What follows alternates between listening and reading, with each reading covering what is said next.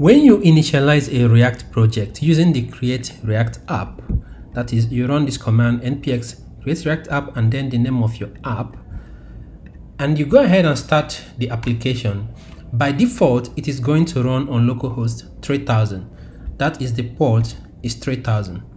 But what if you want to change this port to whatever you like? For example, localhost 4001. How can you do that? If I open the project and search for the port 3000, this is only found in the README file. So it seems there's no place in this code where we can just change the port to whatever we like. But there is a solution for this. The solution is to make use of .env file.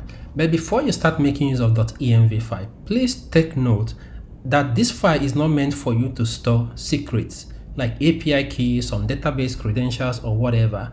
There's a Stack Overflow answer that explains why it is a very bad idea. This is one good example here.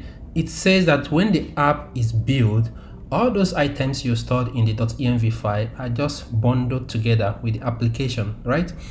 Even if that is not the case, someone can easily inspect the request to see what is there. So your secret is not safe in .env on the React application. With that in mind, I'll go back to this create React app README file.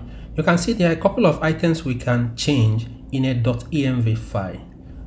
And one of them is the port, which is what we are interested in. To do that is super simple. You just go to the project root.